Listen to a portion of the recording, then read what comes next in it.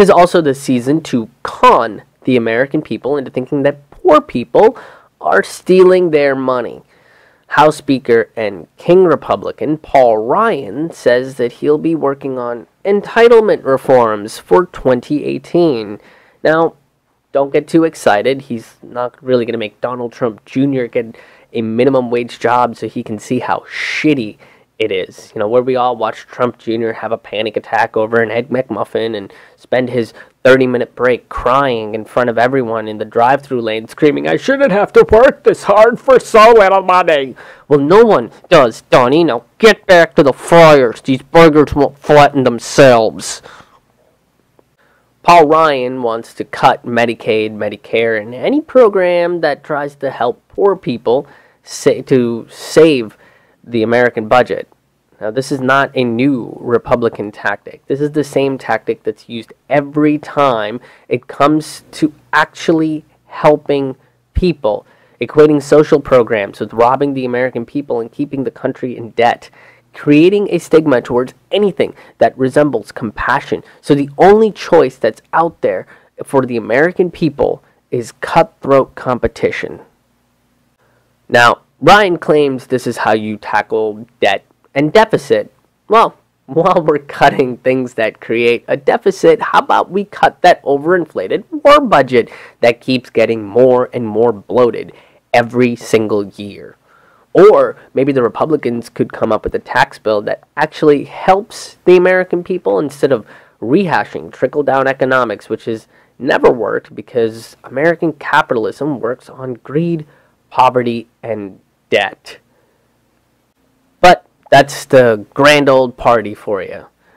There's only one word that truly describes this party: old. And just the regular old, not the fancy kind with the E at the end of it. You can't really call them grand. I mean, no one really equates prestige or excellence with the party that had a hand in killing the middle class and wants to kill even more people with the wars they fund.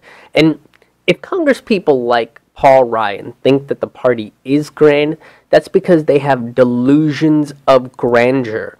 They're only looking through the one eye that's located on the pyramid on the back of the dollar bill. I mean, it's not really a party either, right? I mean, no one wants to invite the eradicator of compassion to the BYOB party where everybody is sharing their booze and their food and their drugs. And if a Republican showed up, they'd probably try to figure out how to sell the party to the next highest bidder, tax every drop of booze, and create a crisis for profit with all the drugs at the party.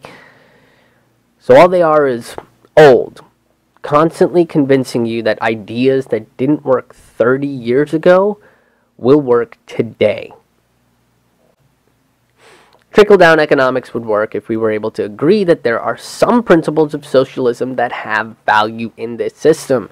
If trickle-down is to work, then the ultra-rich corporatists and capitalists would actually give those tax savings to help the American middle class buy those things that Ajit Pai wants us to get from the internet. You know, use the internet the way that the FCC really wants us to use it. We need the help of these trickle-down corporatists to do that. Help Ajit Pai, won't you? Won't you help Ajit Pai? You are literally his last hope, American corporatists.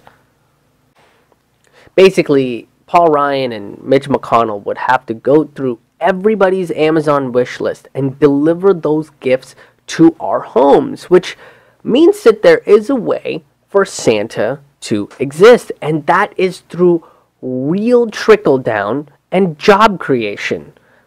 Well, for like one day, for like a day. If that can exist for like a day, then yeah, we can all say that Santa is real. Also, it would mean that these corporations can't use their offshore tax havens that both the Paradise and the Panama Papers revealed and discussed. The next thing, just as important, they are going to give an incentive for companies that have earned profits over the last 20 years, but kept them in an account outside the United States.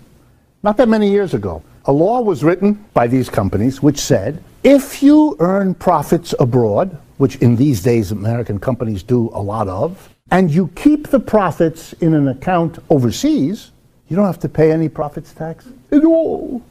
You only have to pay the profits tax if and when you bring the profits back into the United States, called repatriating your profits.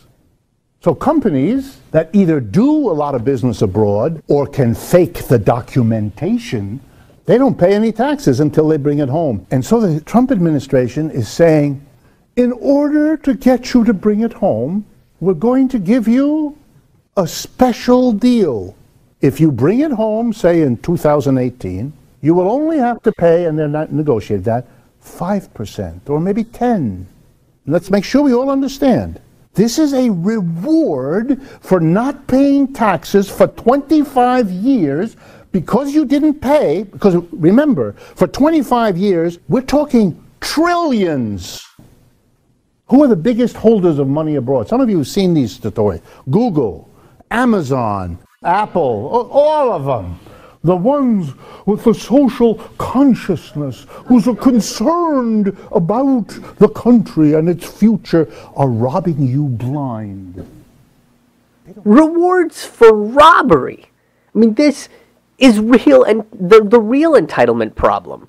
Thinking that you can hide your money and not contribute to the people that work for you and helped you make all that money you're hiding, right? And then you get a reward for breaking the law.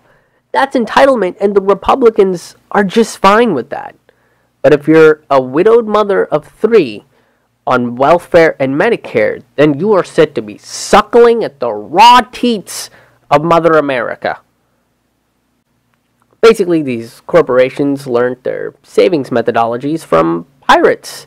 They hid them in these islands and drew a map with dotted lines shaped like a middle finger to let the American people know that they're all about fucking us.